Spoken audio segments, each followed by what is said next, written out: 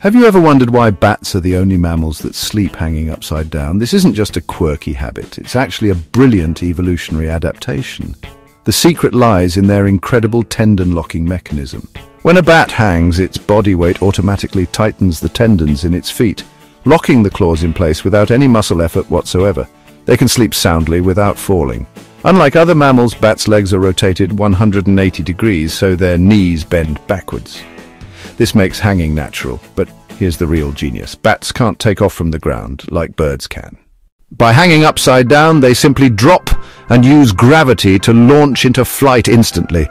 Perfect for quick escapes from predators. Hanging high up keeps them safe from ground predators like snakes and rodents, who simply can't reach them up there. During cold weather or when food is scarce, bats enter torpor, a hibernation-like state. They can hang for hours without using any energy to grip.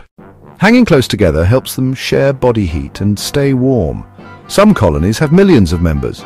Many species fold their wings to look like dead leaves, becoming invisible to predators.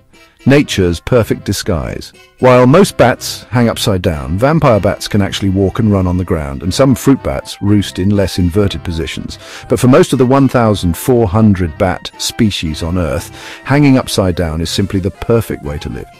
Bats hang or sleep upside down due to a combination of anatomical adaptations, tendon locking mechanism, hind limb structure, energy-saving benefits, ease of takeoff, minimal muscle effort, predator avoidance, thermoregulation, and ecological suitability.